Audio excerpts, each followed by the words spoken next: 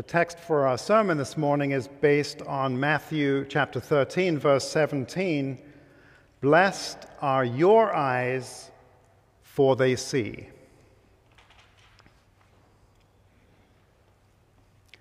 One of the wonderful things about the teachings of the new church is that they literally change the way we think. They're not simply good ideas or useful suggestions. They're not a new flavor of religious philosophical thought that's offered as a complement to all the other religious flavors that are out there. No, they're much more than that. New church teachings are the product of a new revelation, which means they cause seismic shifts in our thoughts and attitudes, in our wants and needs and desires, in our hopes and dreams.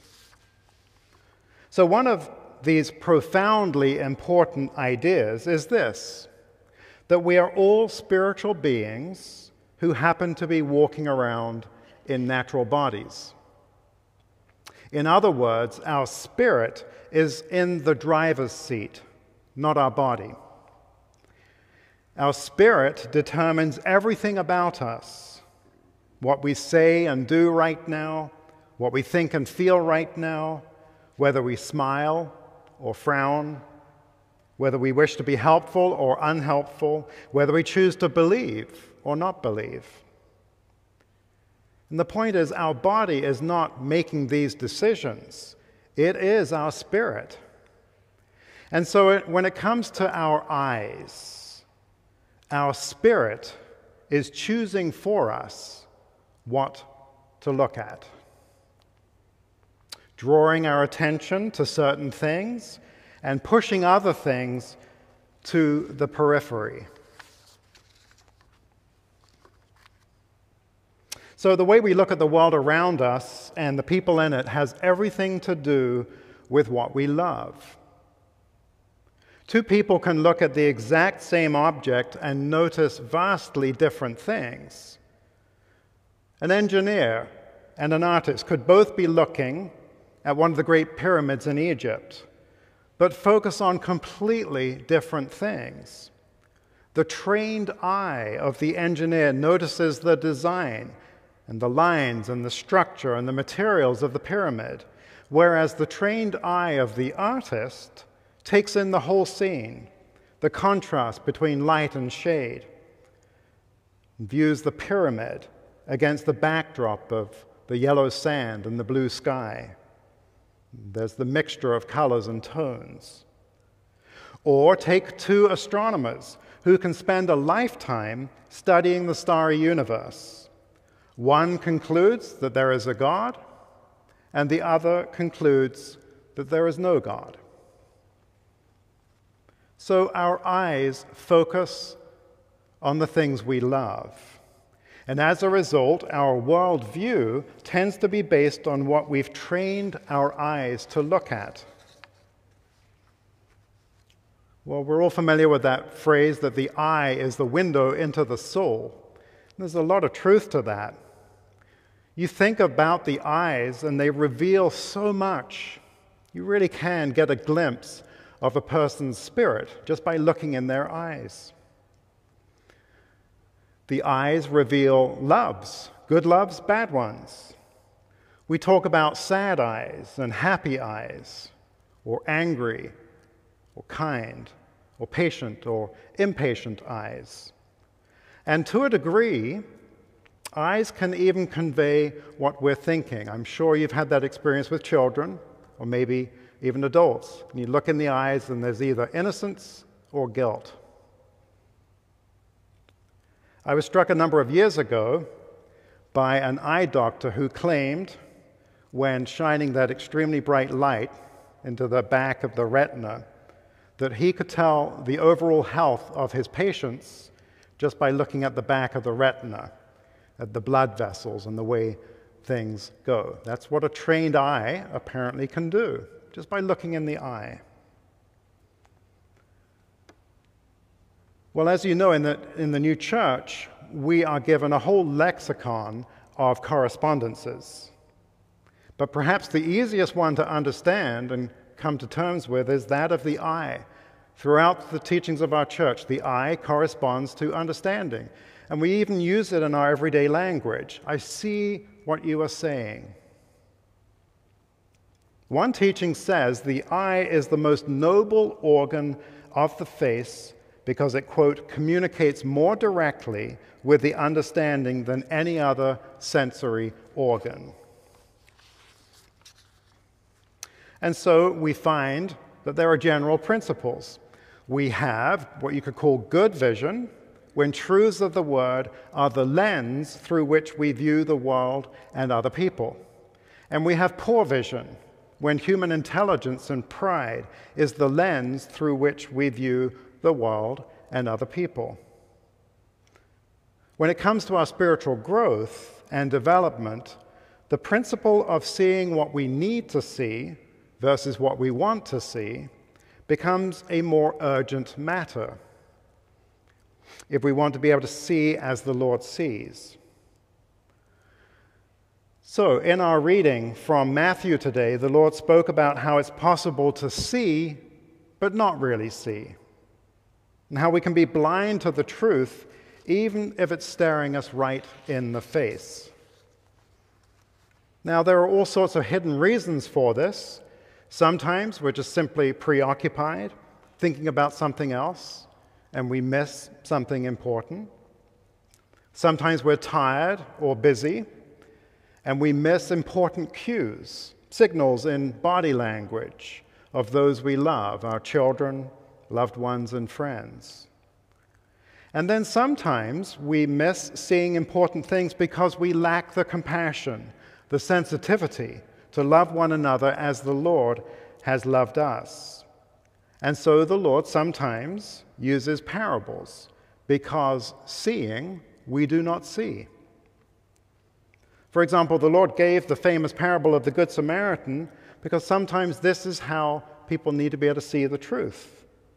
And that sometimes we lack the love, the compassion to be empathetic toward the plight of others and symbolically walk by on the other side.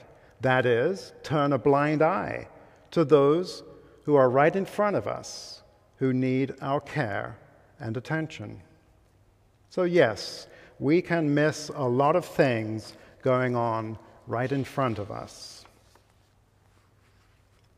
But here's the beautiful thing. The Lord has also given us the ability to train our eyes to see differently. Just like anyone in a profession who spends many, many years training in their particular skill and craft. Spiritually, the Lord gives us tools to train our eyes to see differently.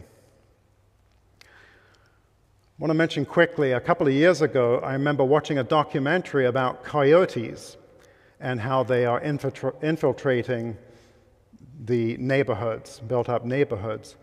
And these things are crafty little animals because the person giving the interview was talking to the scientist, and they were standing by a playground, and there were these mums with their children playing, the children playing there, and the scientist was saying that these coyotes know how to walk around your vision, just on the edge of your peripheral vision.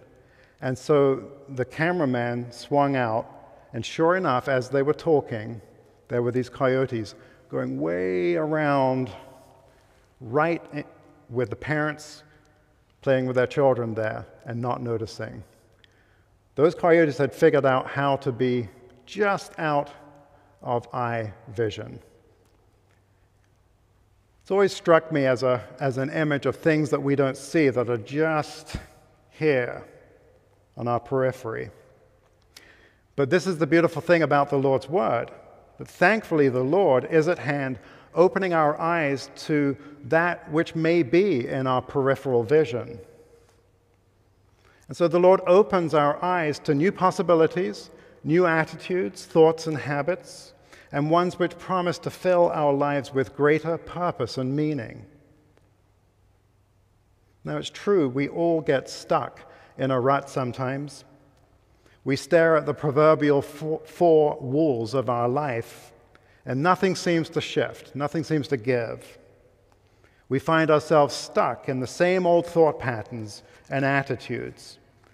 And our standard go-to answers about life's challenges and difficulties start to sound empty and hollow, even in our own ears. And we're told the hidden cause for this, that spiritually speaking, this happens when the influx of spiritual light or truth from the Lord gets interrupted or blocked by our own forgetfulness or busyness or by our own stubborn, selfish attitudes. You may remember at the time of the Judges the phrase, "Everyone did what was right in their own eyes." To do what is right in our own eyes is to let ugly thoughts and feelings take root in our mind. It's to let our own justifications for why we do what we do become the norm, the excuse for why we don't change. To do what is right in our own eyes is to draw our own conclusions about right and wrong, who deserves our forgiveness and who does not.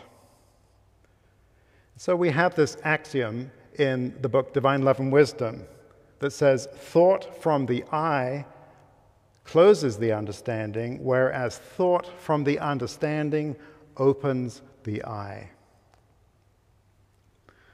Our eyes are closed when we judge things according to the appearance. So the scriptures are full of these beautiful expressions about the Lord opening the eyes. Think of how many times with Abraham and Isaac and Jacob and Sarah, they all lifted up their eyes. It's a strange expression, but we even sometimes need to lift up our eyes, looking down, lift them up. Elisha prayed to the Lord that his servant might see that he was not alone. Lord, I pray, open his eyes that he may see. And the psalmist says, open my eyes that I may see wondrous things. So let us not get discouraged. Sometimes we don't see what we need to see because we simply aren't ready. We aren't ready to see the truth that the Lord wants to show us. We read in our reading this morning, so that we may be led from our old life to a new one, worldly passions must be cast aside and heavenly affections assumed. This is accomplished by countless means known only to the Lord. So only the Lord knows when we are ready to see something that we have been unable to see. And here's the beautiful thing. As the Lord changes our loves, as he does, our eyes are open to new things. I think we have all experienced this. As we get older, our tastes and our sensibilities change. Our priorities change. Our interests change. We have a better idea of what we want and don't want, what's right and what's wrong. And we start noticing things that we had never noticed before. The beautiful thing about this in terms of the scriptures is that these truths that we start seeing that we hadn't seen before become the chief cornerstone of our life. And we say in prayer, this is the Lord's doing, it is marvelous in our eyes. So in conclusion, let us remember that it is the Lord who gives us new eyes. There is so much more that the Lord wants us to see, and so he, as we read today, gifts us with a life that we previously did not have. And another teaching says that the Lord gifts us with new thoughts contrary to those we had had before. Blessed are your eyes, for they see. When the disciples asked the Lord why he spoke in parables, he answered by saying, because it has been given to you to know the mysteries of the kingdom of heaven. And the Lord ends by saying, blessed are your eyes, for they see. What the Lord has shown us in the new church is a privilege, a blessing. I think we all feel like we're standing on holy ground. So one big question is, what do we do with this new sight? The scriptures are full of these paradigm shifts which promise to dramatically change the way we look at things. You're familiar with them: going the extra mile, turning the other cheek, practicing the golden rule, living by the Lord's new commandment. And so as you pray for new eyes, remember that it is your spirit that is determining everything about you.